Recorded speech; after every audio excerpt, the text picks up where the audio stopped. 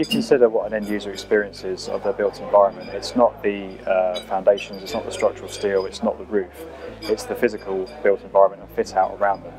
I think the fit out industry has the ability to influence how end users operate their built environment, and that's a big responsibility.